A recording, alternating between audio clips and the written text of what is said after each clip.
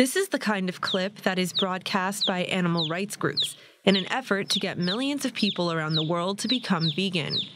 Each year, 7 billion male chicks are slaughtered because of industrial breeding. That's because only female chickens, which lay eggs, are considered valuable to farmers. The poultry industry clearly is vast, it's huge, it supplies over 30% of the dietary protein worldwide, and alongside with these major benefits of the industry, it also holds some very critical animal welfare issues and sustainability issues, and clearly one of the most urgent problems of the industry is the need to sort and cull day-old male chicks within the layers industry. After 6 years of research, NRS Poultry has designed a breed of genetically modified female chickens, which only produce female eggs. It is the hen which determines the sex of the embryo.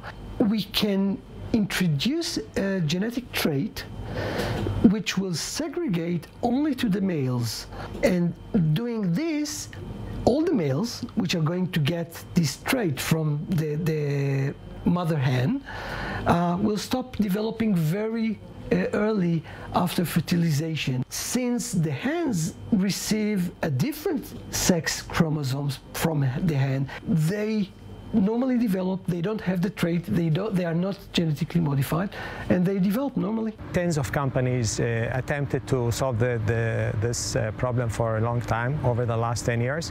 There are two solutions right now, one in Germany and one in Holland, but they are not viable solutions.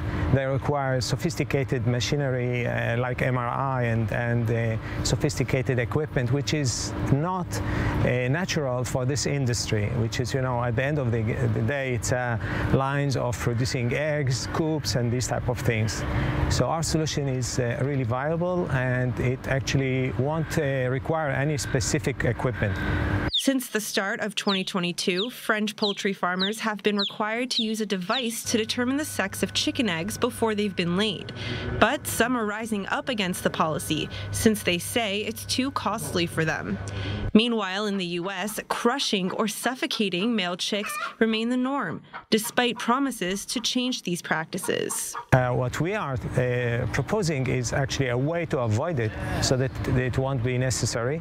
So there will be a huge saving for industry. Everybody wins. First of all, the animals, the animal welfare issue.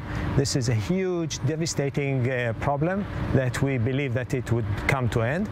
And second is the efficiency, the operational efficiency at the industry, which is cost saving. And third is the sustainability, meaning that we can produce more proteins to the world.